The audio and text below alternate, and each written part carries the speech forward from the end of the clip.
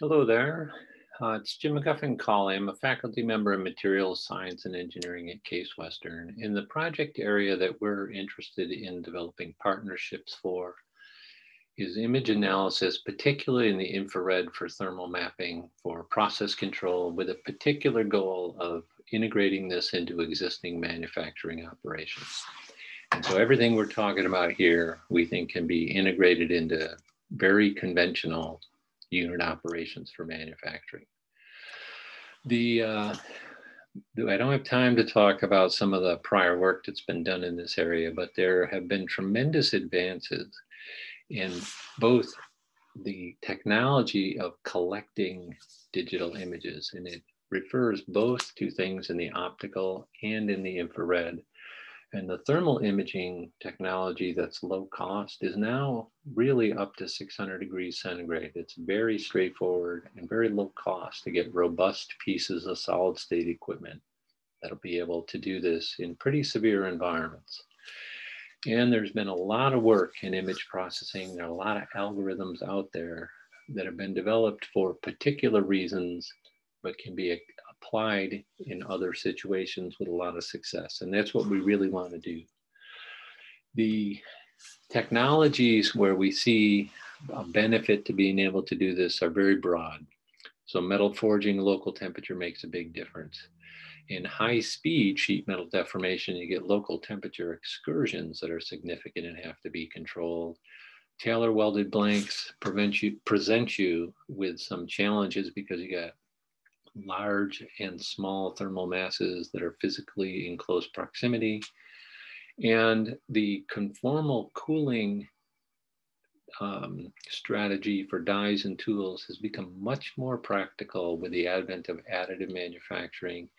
That's an area where we're starting to do some work. If I have time, I'm going to talk about that a little bit. And then exo and endothermic processes that are near room temperature are another area where you could benefit from integrating thermal imaging into the process control. Our objectives and our deliverables are very straightforward.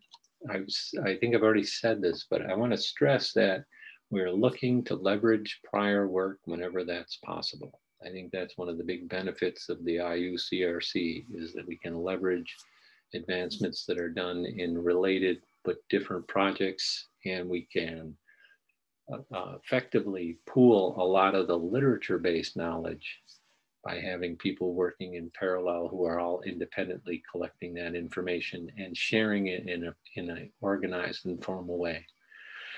The goal, of course, is to get image analysis to be an automated or at least semi-automatic practical process control tool. And I really think it's a horizon that we're all going to have to respond to.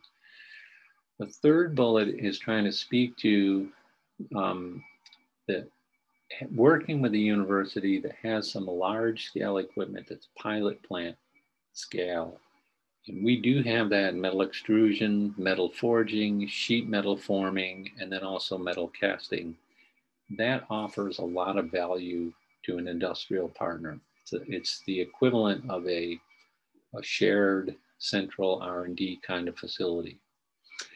And then the last bullet there is that we want to develop new approaches whenever it's necessary.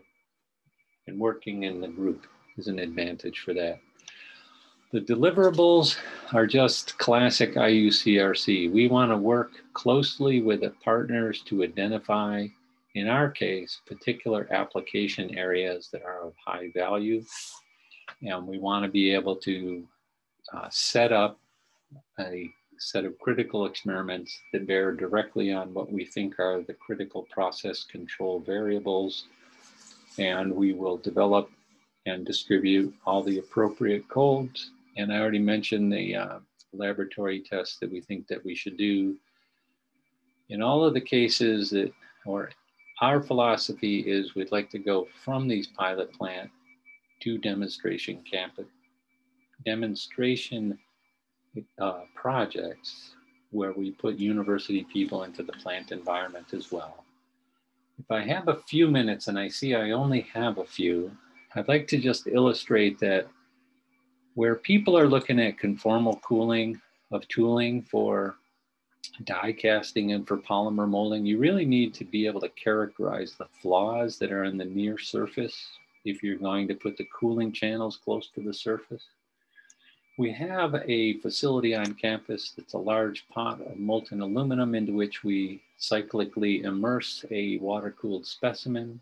The water-cooled specimen we've been using is a very simple geometry, but that can be generalized. Our strategy at this point was to verify that we could get infrared images from this classic test. This is the visible, this is the IR. When the specimen is being pulled out of the aluminum, it's isothermal. We can monitor the development of the temperature gradients. This is 2 seconds out of the bath. This is 7 seconds out of the bath. It's just about to go back into the bath.